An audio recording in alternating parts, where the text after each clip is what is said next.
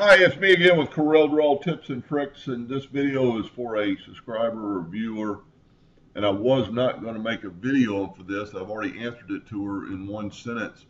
She couldn't get the nodes. She couldn't get it to change any nodes or see any nodes. Well, that's because it's grouped together. You just have to go to Object and ungroup Object, and then when you grab your shape tool, you'll get your nodes. But I was just kind of looking at it, and I realized it had a problem, so I thought I would help her. It would take too long to put it on paper. So what I'm going to do, I'm going to select it all, and I'm going to left click, right click, and you can see a problem right here and right here. There's more than one line. And if you started doing this with the shape tool, you will see that if you get rid of that node, get rid of those nodes, you've got multiple shapes there. So the easiest thing to do that is to click on it. And if it doesn't click on it, you need to go to Object and break Curve Apart if that one particular object does not click.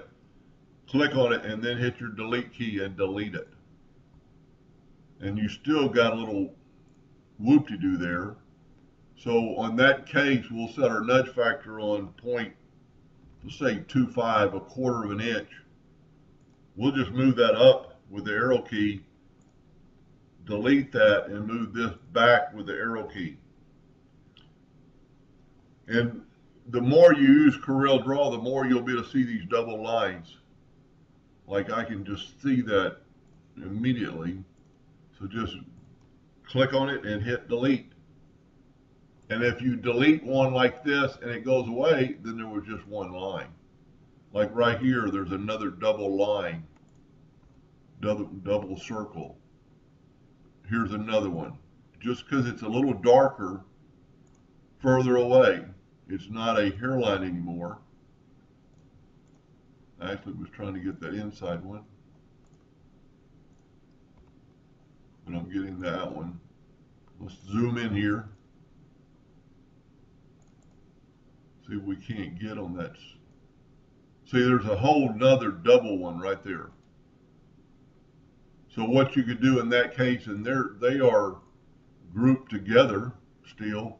Let's go back to the original. Let's use our nudge distance to get that thing out of the way, and then delete this one. Grab that one back and go back the 2 steps.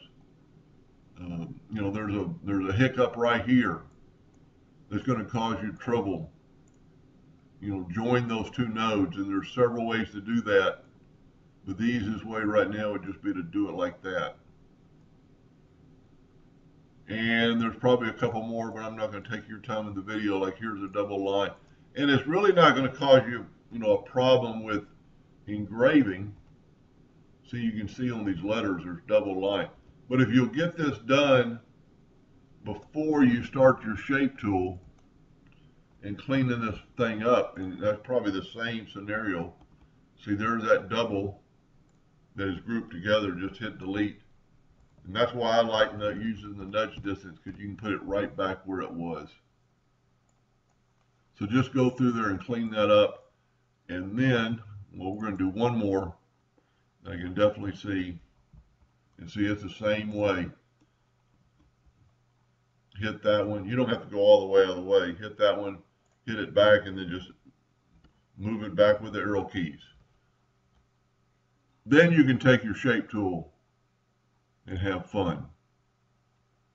Delete this one maybe, and that's too much. But just play around with these nodes. Maybe don't delete that one, but it's got a little sharpness to it. Grab it like that and make it more of a line. And this wouldn't be a bad one, and I think she has 2018 Corel, because of the fact that she sent it to me in that format. This would be a good example for using the smoothing tool, because it'll smooth out those nodes right there. Anyway, I hope that helps her a little bit, or them. I always say male or female without really reading the email. Anyway, hope that helped a little bit. Thank you for watching.